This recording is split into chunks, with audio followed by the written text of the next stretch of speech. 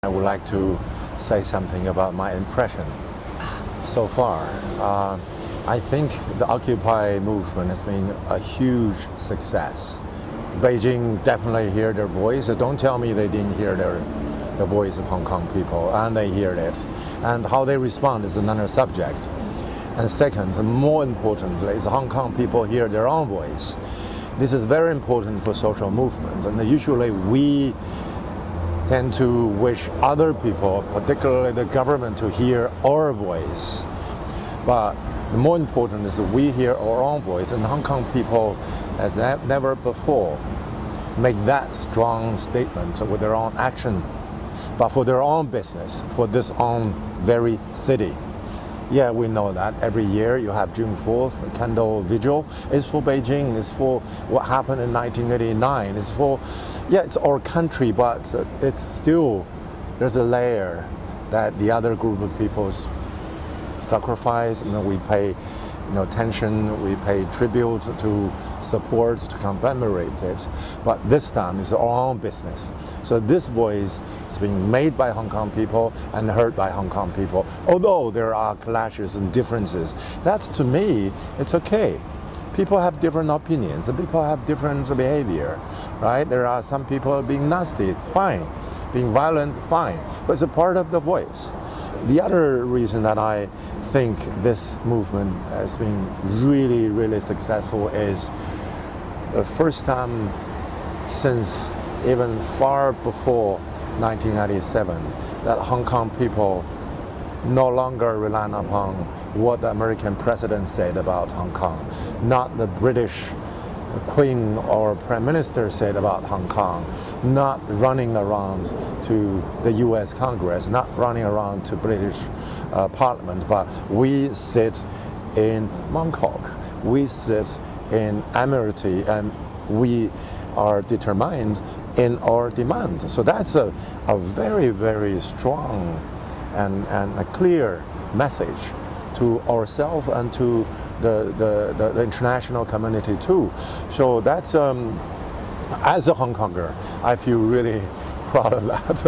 And as a Chinese living in Hong Kong, working on the mainland, the workers' issue, and I found it's very, very encouraging. So what ideas do you have for engaging ordinary citizens who really aren't sure but feel they don't like the impact on their life?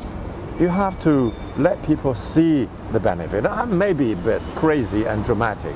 One is your willingness to compromise, not holding yourself politically correct, morally high, in the opposition with the dictatorship Chinese regime. That wouldn't make anyone to see your sincerity, and you are fighting for their interests, and you are actually keeping your chain high for the sake of it. You don't want to lose face. That can be their suspicious. That's why they don't trust you. And therefore, show your willingness to compromise, being reasonable, recognize even the oppositions, the government's effort in this. That, I would say, you make these taxi drivers able to say, oh, I see these reasonable guys, and they are really trying their best to make this progress, and then I respect these guys, and then I may sacrifice a little bit more. And secondly, and even more dramatic, more kind of a crazy, hey, make a proposal to the Hong Kong Environmental Protection Department, or whatever it is, and the Transportation Department. Recommend in the future from Bangkok or from Prince Edward to Tsim Sha Tsui, it will be a tram road, no more buses, tram road. Every 300 meters you have a stop, and on the side you have bikes. People walk there, and that will make these small shop business owners to see the longer term future. Hey, nice. If this whole street become people can walk, can be on their bike, can be on the tram, no pollution, no these noisy buses, and no the smelly gas. And in 5 years, wow, it can be a result of this Occupy movement. And I have more business. And think about that. I mean, be more creative, not only sticking with the few demands that began with. And there are many things. If you walk in Mongkok, if you walk in Admiralty, you see many creative things. And be creative. That's what the social movements need to be. I'm not trying to, be as the old man from 1989, try to give some wise kind of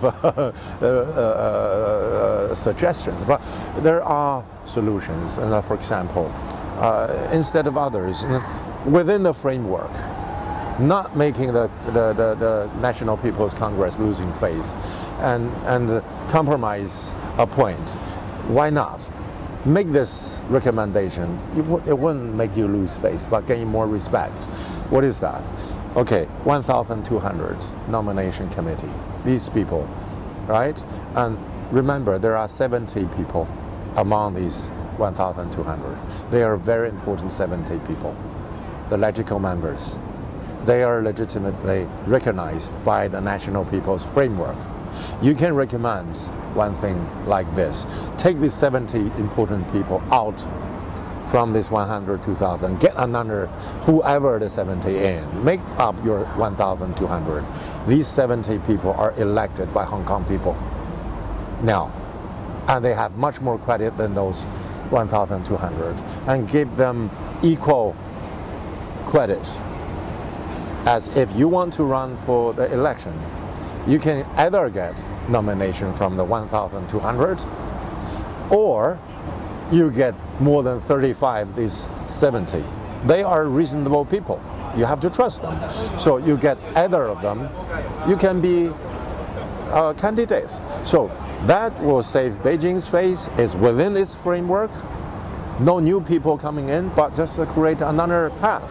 So why not? There are many others. I'm just saying one. There are many other possibilities within the framework. But again, as a labor guy, what we believe bargain and win-win solution. We don't believe in one side complete winning, the other side completely losing. So this is the mentality, I would say, fundamental change needed.